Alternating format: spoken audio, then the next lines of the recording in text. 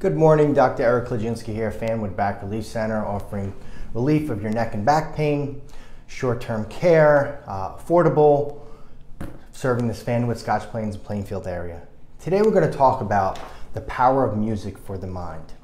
Using functional MRI, researchers observed that music activates visual, motor, and coordination centers of both sides of the brain.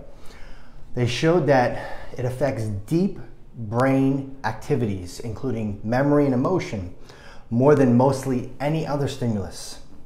It also engages less neural connections in the brain, which helps to strengthen and potentially restore or repair lost functions. The American Music Therapy Association notes that music therapists work with older adults with dementia, children and adults to reduce asthma episodes, hospitalized patients to reduce pain, children to improve autism, communication skills, premature infants to help with sleep patterns and increase weight, and Parkinson's disease to help improve motor functions, and even more. So lots of benefits of music.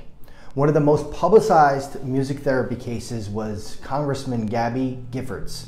She had a near fatal head injury and she suffered from something called aphasia, which is inability to speak, unable to speak.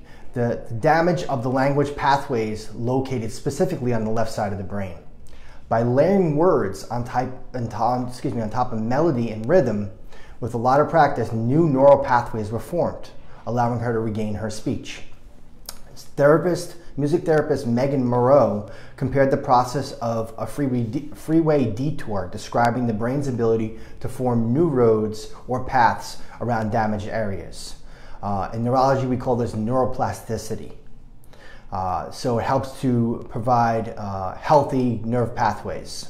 Dr. Oliver Sacks, his book, Musicophilia, describes the role of music therapy in managing Parkinson's disease, which spurred the book and film Awakenings. So lots of benefits of music. We talked about in the past how walking backwards can help improve memory. Also in doing new tasks and new activities can also help to develop some of these neural pathways. For example, if you're used to brushing your teeth with your right hand or combing your hair or blow drying, try doing it with your left, and your brain will create those newer pathways, and in time, you will develop a skill with both right and left sides. These are just some of the things that you can do to help strengthen your mind. Obviously, the most important things are always going to be regular exercise, a nice clean diet, getting plenty of sleep, which is very important. Avoid any type of smoking or abuse of alcohol, and of course, regular chiropractic care to help ensure your mind and your body are in sync and in the best shape they can be in. Any questions about this, power of music, just shoot me a message. It's pretty cool stuff. Any other information you would like from our office, you can visit us at fanwoodbackrelief.com, give us a call, shoot us a message on social media. Hopefully you're off to a great week, as am I. Hopefully you enjoy your day, and we will talk to you next time. Thanks for listening.